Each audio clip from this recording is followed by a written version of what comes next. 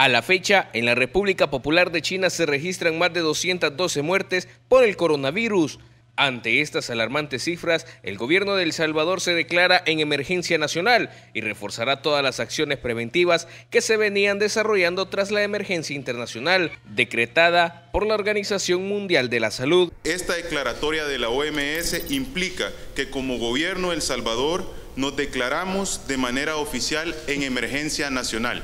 Una de las acciones que se han tomado es suspender el ingreso de personas procedentes de China. Además, se intensificarán los controles de aquellos vuelos que provienen de los países donde hay circulación del virus. Hemos prohibido por un tiempo prudencial la entrada de pasajeros que provengan de China.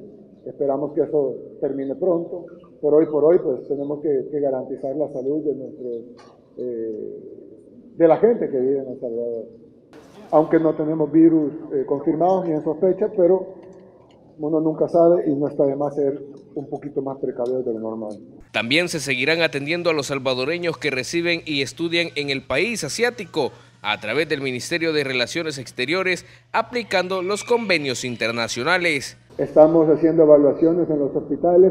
Si hay alguien con síntomas de una gripe fuerte, por ejemplo, que pudiera ser una gripe fuerte nada más, lo estamos tomando como que, no como un caso sospechoso de coronavirus, porque sería extendernos en algo que no es, pero estamos poniéndole en cuarentena solo para ver si califica como una sospecha de coronavirus. Las autoridades de gobierno disponen de 8.6 millones de dólares que pueden ser utilizados de manera inmediata para atender cualquier contingencia que se presente. Para Cara Sucia Noticias, Jonathan Orellana.